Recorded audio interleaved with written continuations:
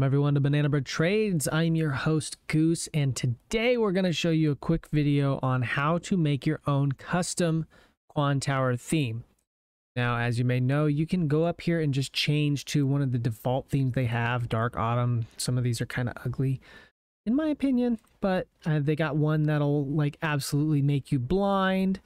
And then some of these other ones, like if you're an old person, you might like this, but if you're young, hip, and I don't know, you want something cool or you like different colors, you can go with something like this, like what I have here. So in this video, we're just going to break down kind of like how I do that. It's really not that hard. If you're just wanting to change your candles and your backgrounds, also you can just go to settings and you can go to data style. You can change your candle colors here. And if you just want to change your background gradients, go to view, then come down here to back top color and back bottom color. And you can adjust those as well. And you can make those all sorts of different colors, change the opacity to like 20 so it's not as bright.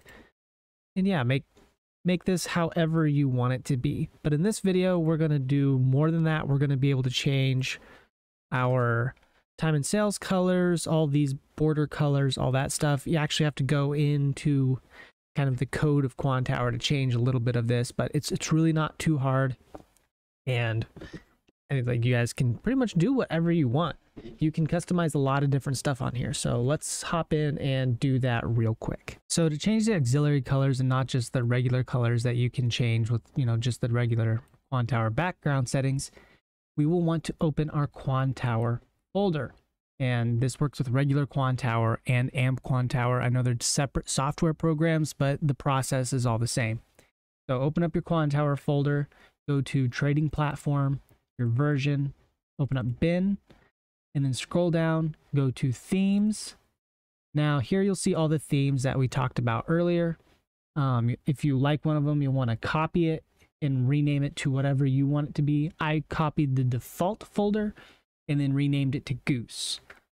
And then you'll want to open that up, go to CSS, and then open this colors file using Notepad. So you'll double click on that, open it up via Notepad, and then here you can see all your auxiliary colors that you can change. And most of these are pretty straightforward as far as primary background color, primary border color, all your different text colors, your buy sell colors. The way you change these colors is this little hashtag and then 6 numbers. That's the color code.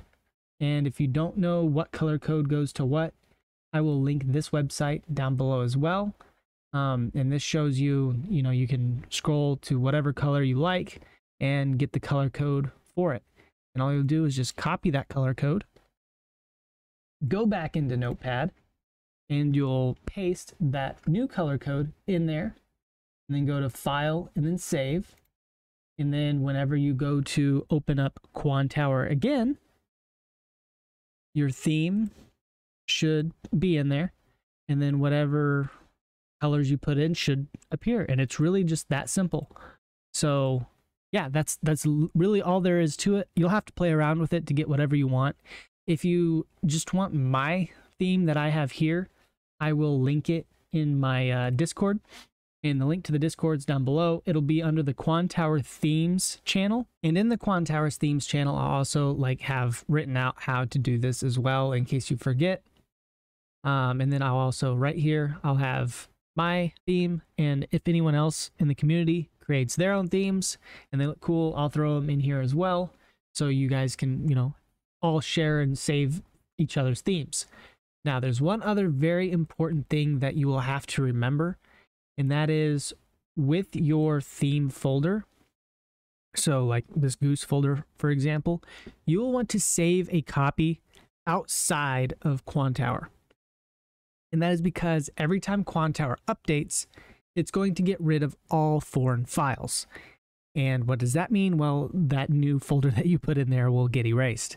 So you'll want to keep a copy. So every time you update the platform, you can just copy paste it back into the themes file, and then all will be fine and dandy.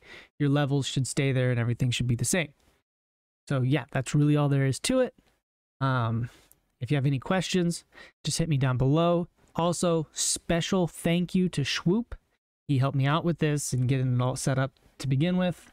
I'm very happy. I change my entire settings probably at least once a week. So now that I can go even more in depth, I'm going to waste a lot more time. So yeah, excited about that. So thank you guys all for watching. Please hit the like, subscribe, whatever, comment down below. If you hate it, comment that down below. And yeah, thank you guys all for watching, and we'll see you in the next one.